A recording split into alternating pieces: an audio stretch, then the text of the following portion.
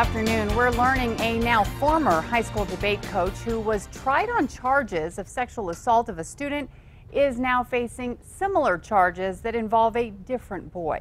News 13's Fernando Lopez is live at District Court with more. Kim, Luis Chavez was the debate coach at Rio Grande High School. He's facing 16 new charges, including rape of a 17-year-old student in 2016.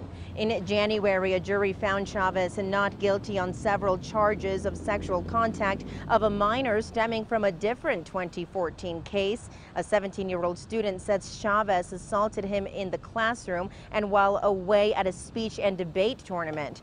That trial ended in a hung jury when it came to the rape charge. This morning, Chavez was back in court on the new case. According to a criminal complaint, police arrested Chavez last April after another 17-year-old emailed an administrator saying he had been sexually assaulted by Chavez and was fearful other students may have been targeted. Police say Chavez had a year-long relationship with that 17-year-old student, which started on a school trip to Phoenix, where he allegedly allowed him to drink and they shared a bed. Police say Chavez and the boy also sent nude images. They say Chavez told investigators he considered the 17-year-old victim a consensual adult.